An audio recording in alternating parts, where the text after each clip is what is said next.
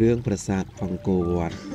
ថ្ងៃមួយមាននាងទេពធីតា5អង្គស្ថិតនៅឯប្រាសាទព្រះឥន្ទបានហោះមករកប្រឡែងគ្នាលេងនៅឋានកណ្ដាលបានឃើញផ្កានៅសួនច្បារតលឹមស្រែងរីកស្គុះស្គាយព្រមព្រៀតក៏បបួលគ្នាចូលទៅក្នុងសួននោះទេពធីតាម្នាក់ឈ្មោះនាងទិព្វសូតាច័ន្ទក៏បានបេះផ្ការបស់តលឹមស្រែង6ទងព្រោះផ្កានោះមានក្លិនក្រអូបសាយល្អចំណែកឯទេពធីតាឯទៀត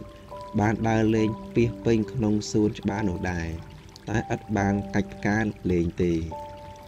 លុះត្រឡប់ទៅដល់ឋានទេវតាវិញទេពធីតាស្លូតត្រង់ក៏បានទូលព្រះឥន្ទពីរឿងនាងទិព្វសូតាច័ន្ទលួចបេះផ្កាគេ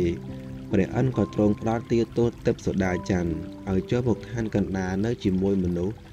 ចំណាយ6ឆ្នាំចំនួន6ឆ្នាំនឹងត្រូវធ្វើជាប្រពន្ធតាលឹមស្រែងទៀតផងនាងទិព្វសូតាច័ន្ទកាលបើបាននៅជាមួយតាលឹមស្រែងយូរមកនាងសង្កេតឃើញសេចក្តីលំបាកវេទនារបស់តានិងចិត្តស្មោះរបស់គាត់ក៏កើតមានចិត្តអាណិតតាខ្លាំង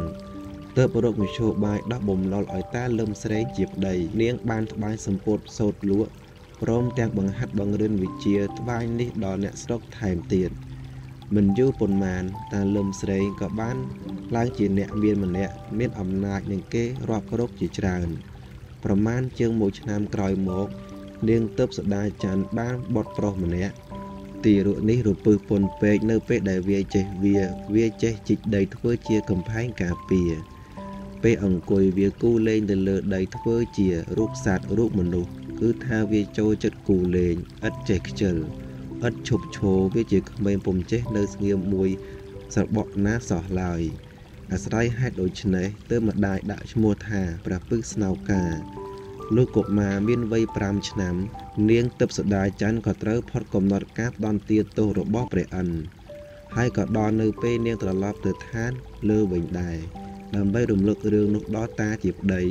នាងក៏បេះផ្កាចំនួន6ទងយកទៅដាក់លើខ្នើយដេករួចក៏ហោះទៅកាន់ឋានព្រះឥន្ទវិញដំណើរពីរឿងព្រះពឹសស្នោកាវិញអ្នកខំរកម្ដាយគ្រប់ច្រកលហកអស់ហើយប៉ុន្តែឥតបានដឹងថា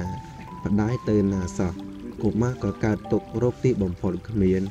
ទើបថ្ងៃមួយសួរឪពុកថាម្ដាយខ្ញុំជាអ្វីឪពុកឆ្លើយថាម្ដាយកូនឯងជាទេពធីតានាងត្រូវមករស់នៅក្នុងឋានមនុស្សយើងនេះតែត្រឹម6ឆ្នាំទេឥ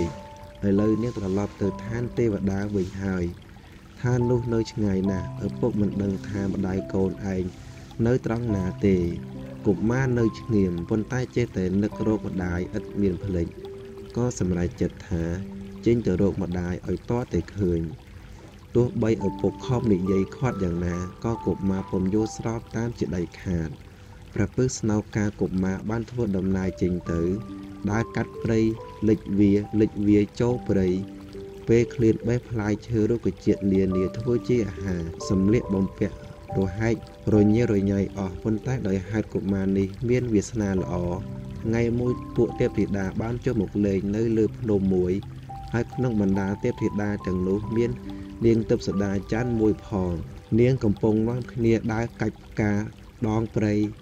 ចងជាបាច់ការព្រះពឹសស្នោកាបានឃើញស្ត្រីល្អដូច្នេះក៏នឹកថាអស់ពេលជាច្រើនឆ្នាំណាស់មកហើយដែលអញដើរពីភូមិដែលមានមនុស្សលោកនៅអញឥតបានជួបមនុស្សម្នាក់សោះសម្លៀកបំពាក់អញក៏រហែកដាច់ដាហើយអញក៏ពុំរកអ្វីមកផ្លាស់ប្ដូរបានក្រៅពីយកឆ្លឹកឈើមកបិទបាំងខ្លួនដូច្នេះមនុស្សស្រីទាំងឡាយក៏ដល់ល្អក្រៃលែងនេះមកពីឋានណាទៅជាពួកទេពធីតាឬគិតដូច្នេះហើយព្រះពឹសស្នោការរត់ពួនស្ត្រីទាំងនោះបានដើរមកជិតដល់កុមារក៏លើកដៃបួងសួងឡើងបើក្នុងស្ត្រីទេពធីតាទាំងអស់ឥតមានម្ដាយខ្ញុំនៅក្នុងនេះផងទេសូមឲ្យហៅទៅកាន់ឋានលំនៅគេវិញពុំមានសល់ឡើយប៉ុន្តែបើមានម្ដាយខ្ញុំមកនៅក្នុងទីនេះផងខ្ញុំសូមឲ្យម្ដាយខ្ញុំហើហោះទៅជាមួយគេនឹងរួចលុះបួងសួងដូច្នេះចប់ហើយព្រះពឹសស្នោកាក៏រត់ពួនសម្ដៅទៅកន្លែងដែលនាងទេពធីតាទាំងនោះកំពុងលេងនាងទេពធីតាទាំងឡាយកាលបើឃើញកុមារមនុស្សលោកក៏ភ្ញាក់ផ្អើលស្ទុះហោះទៅឋានលើអស់ទៅសតតែនាងទេពសូតាច័ន្ទហោះទៅគេពុំរួចព្រះពឹសស្នោការរត់ទៅចាប់អោបនាងស្និទ្ធស្នាលជាទីបំផុត នាងទិព្វសូដាច័ន្ទក៏ស្ដាយយ៉ាងខ្លាំងថាតើកម្មអ្វីមកគ្រប់សង្កត់លើរូបខ្ញុំទៀតហើយខ្ញុំបាទសោយទុកទោសបានរួចពីឋានមនុស្សលោកហើយម្ដេចឡើងក៏មានមនុស្សលោកមកចាប់រឹតរួមខ្ញុំជាថ្មីទៀតដូច្នេះព្រះពឹសស្នើការក៏ស្រែកឡើងថាម៉ែខ្ញុំនេះទៅជាកូនម៉ែនាងទិព្វសូដាច័ន្ទស្គាល់កុមារថាជាកូនរបស់ខ្លួនពិតដោយសារសម្ដីដែលកុមារនិយាយនាងក៏យំទួញសោកអាណិតកូនជាខ្លាំងហើយមានវាចាទៅកាន់កូន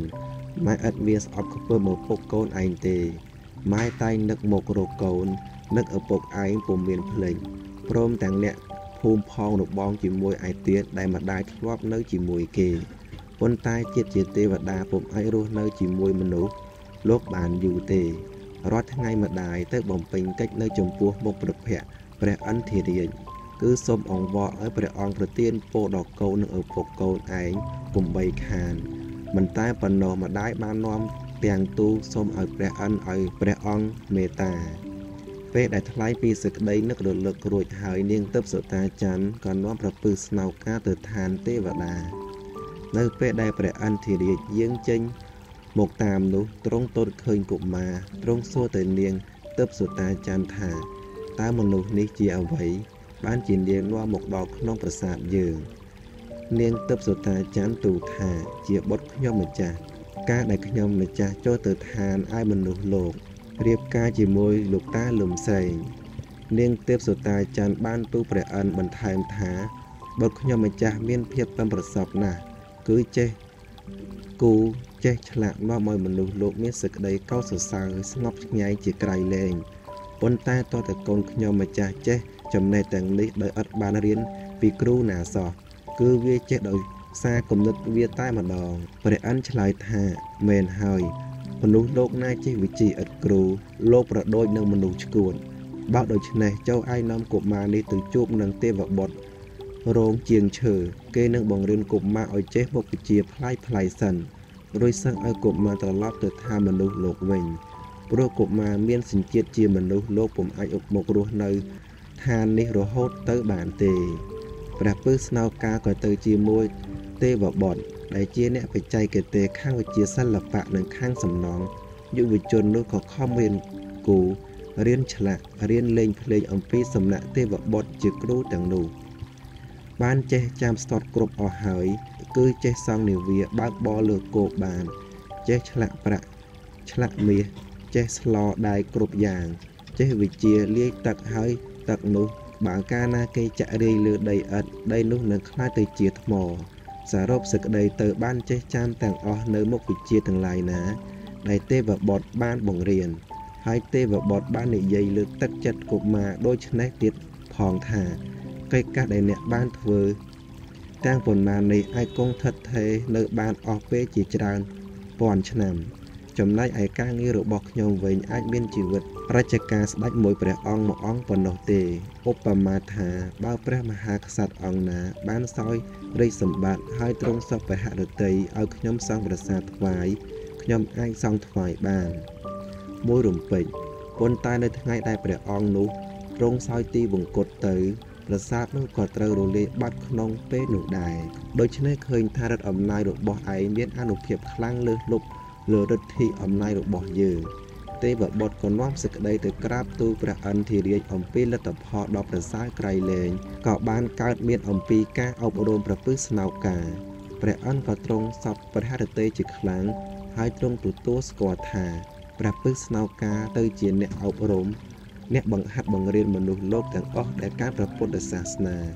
ការព្រះអិនមានព្រះបន្ទូលមកដល់ត្រង់នេះព្រះអង្គនឹកឃើញដល់ព្រះកេតុមាលាហើយព្រះអង្គក៏ទ្រង់ហោះមកចុះមកកាន់ប្រទេសកម្ពុជាពួកអ្នកយាមក៏រត់ទៅទូលព្រះបាទទេវវង្សអស្ចារ្យថាមានសត្វពុំដែលស្គាល់ចុះមកពីលើឋានទេវតាមានភាពដូចមនុស្សប៉ុន្តែមានពណ៌ខៀវមានពណ៌ចាំងដូចភ្លើងបានចូលក្នុងប្រាសាទព្រះបាទទេវវង្សអស្ចារ្យយាងប្រញាប់តម្រង់ទៅប្រាសាទព្រះអង្គហើយទ្រង់បានស្គាល់ថាជាព្រះអិនលុតជង្គង់ថ្វាយបង្គំពេលនោះព្រះអិនសួរព្រះរាជាថាតើព្រះអង្គមានស្គាល់ព្រះរាជបុត្រយើងឬទេព្រះបាទទេវវង្សអស្ចារ្យទូលថាទូលព្រះបង្គំពុំដែលស្គាល់ទេ ព្រះអិនសួរការដែលព្រះអង្គកេតុមាលាទ្រង់ព្រះសម្ផស្សតើមានហេតុដូចម្ដេចព្រះបាទទេវវង្សអស្ចារ្យទូលថាឃើញពន្លឺខៀវសន្ធឹងនៅលើមេឃព្រោះស្រាប់តែមានកម្រិតផ្កាធ្លាក់មកលើអគ្គមហេសីទូលព្រះបង្គំហើយតបមកអង្គអគ្គមហេសីទូលព្រះបង្គំមានផ្ទៃពោះឥឡូវប្រសូតបុត្រមកសន្មតនាមថាកេតុមាលាឥឡូវមានវ័យចម្រើនហើយព្រះអិនមានបន្ទូលនឹងហើយគឺជាកូនយើងវាចូលមកចាប់បដិសន្ធិលើដូច្នេះព្រះបាទទេវវង្សអស្ចារ្យទ្រង់ក៏ត្រាស់ហៅព្រះកេតុមាលាឲ្យចូលមកព្រះអិនក៏ចាប់លើកព្រះរាជកុមារឲ្យអង្គុយលើព្រះឧរុផ្លូវរួចទ្រង់មានព្រះបន្ទូលថាពីដើមយើងឈ្មោះថាមានុប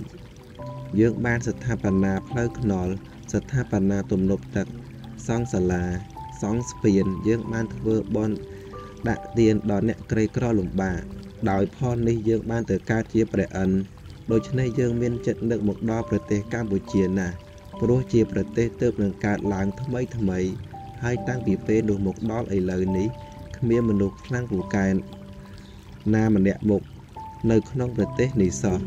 ដូច្នេះយើងនឹងជួយឲ្យឯងបានសុបាយហើយឲ្យមានអាយុវែងផង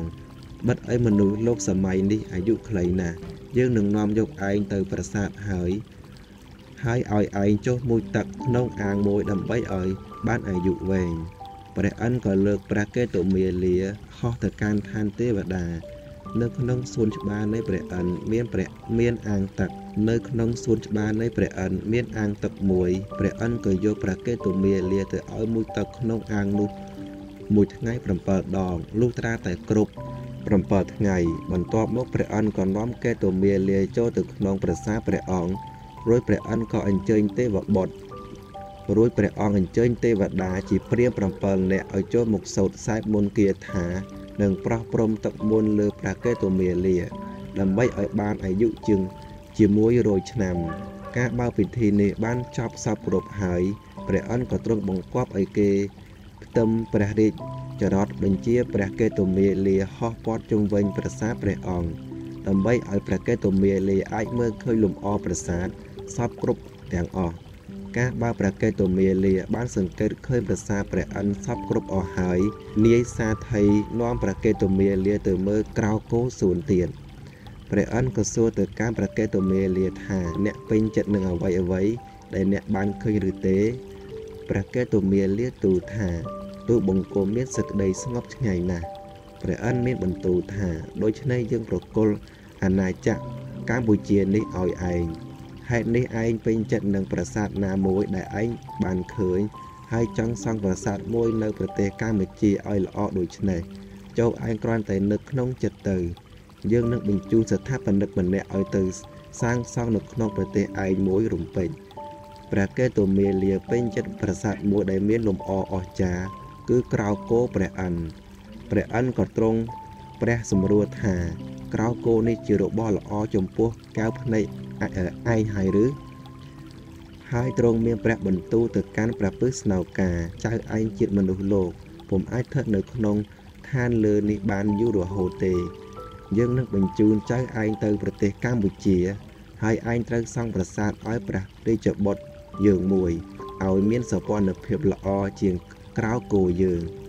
កាលបើចៅឯងសង់រួចស្រេចហើយយើងនឹងចុះទៅធ្វើជាអធិបតីក្នុងពិធីរៀបចំអភិសេកព្រះរាជបុត្រយើងឲ្យឡើងសោយរាជការបើព្រះពឹសស្នោកាបានពិនិត្យមើលក្រៅគោព្រះអិនសពគ្រប់ហើយព្រះអិនក៏ទ្រង់ឲ្យរាជបញ្ជាឲ្យគេរៀបចំផ្ទឹមព្រះរាជរថព្រះអង្គបញ្ជាព្រះកេតុមាលានាងព្រះពឹសស្នោកាចុះមកកាន់ផែនដីត្រង់ប្រទេសកម្ពុជាព្រះពឹសស្នោកាក៏ចាប់សង់ប្រាសាទភ្លាមនៅពុទ្ធសករាជ520លោកបានបង្គាប់ឲ្យជីកស្នាមភ្លុះយកឯកដីមកគោលលើគ្នាយ៉ាងខ្ពស់រួចទើបព្រះពឹសស្នោកាយកគ្រូបចម្លាក់ផ្សេងទៅផ្ចិតទៅនឹងដីនោះគ្រប់ទិសទាំងអស់ការសង់ប្រាសាទព្រះពឹសស្នោកាឥតបានចាំបាច់ដាំស្លមួយម្ដងដូចយើងទេគឺលោកយកដីមកសង់ជាប្រាសាទជាន់តែម្ដងទើបយកទឹកថ្នាំទៅលាបពីលើតួប្រាសាទទាំងមូលប្រាសាទក៏คล้ายទៅជាថ្មអាស្រ័យនេះហើយបានជាយើងឃើញត្រង់វងកោងនៃដំបូលប្រាសាទឥតមានរុន ឬសសរទ្រពីក្រោមលុះការស្ថាបនាបានដូចស្ដេចកាលណាប្រពឹសស្នោការក៏លាបថ្នាំលើរូបចម្លាក់ទាំងនោះតម្រូវឲ្យលាបពណ៌ផ្សេងធ្វើឲ្យប្រាសាទមានលម្អយ៉ាងត្រចះត្រចង់គឺល្អដូចជាក្រោកគោព្រះឥន្ទព្រះកេតុមាលាពេញចិត្តនឹងប្រាសាទនោះណាស់បានពោលសរសើរប្រពឹសស្នោការជាច្រើនហើយបានសុំឲ្យប្រពឹសស្នោការសាងប្រាសាទឯទៀតជាច្រើនដែលមានរូបចម្លាក់យ៉ាងឆើតឆាយព្រះឥន្ទ្រារាជបានមានពួកទេវតាជាច្រើនតាមដង្ហែបានយើងចុះមកឋានក្រោមប្រសិទ្ធពរអភិសេកព្រះរាជបុត្រព្រះអង្គហើយព្រះអង្គក៏ថ្វាយព្រះនាមថាអធិកពលពាហទានព្រះកេតុមាលារួចទ្រង់ហៅប្រទេសខ្មែរយើងថាកម្ពុជាដោយសពថ្ងៃនេះ